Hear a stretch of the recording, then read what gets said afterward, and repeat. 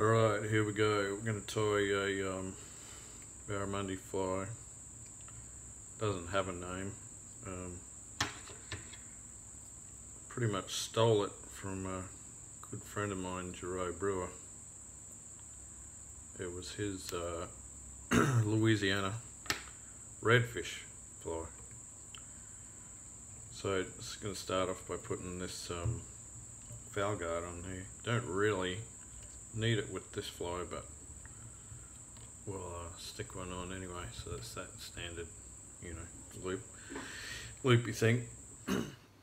Grab the zonka and tie it on top, but off to one side just a tiny bit. But pretty much they both go on top and they're just opposing each other. Same length or thereabouts, no big deal. And you can just take a wrap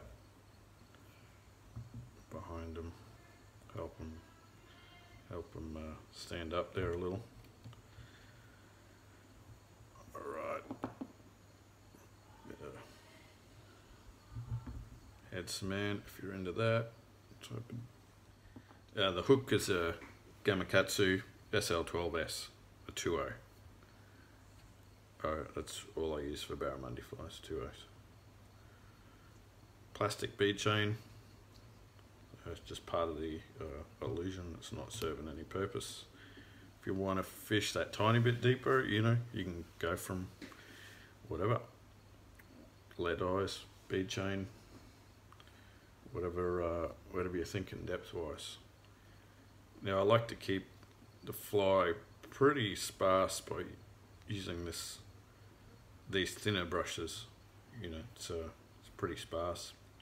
One of those EP brushes. You could use a bulkier, heavier brush if you thought you're, blind fishing, deeper water, fatter fly, that sort of thing. But I think these sparse brushes let the fly swim well too, and they sure do make it easy, And just wrap that off. And the fly is pretty much done. And I'm going to tie a weed guard on it, but you're off fishing there at that stage. That's it. Pretty simple.